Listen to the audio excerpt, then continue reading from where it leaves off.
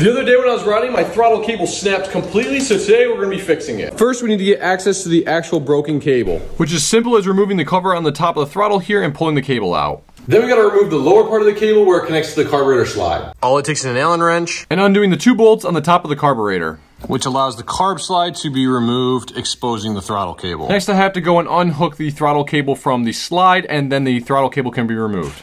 In order to install the new throttle cable, I have to remove the seat on the dirt bike as well as the gas tank so I have better access. Run the top end of the cable through the housing here and then hook it up to the throttle tube on the dirt bike. And with the KTMs, they like to run the cable down through the triple clamp here, through the middle of the frame and into the carburetor. I then hook the new cable into the carburetor slide and then reinstall all of it back onto the carburetor here. For the big reveal, I put everything back together, give it some fuel and try it. And she's back, baby.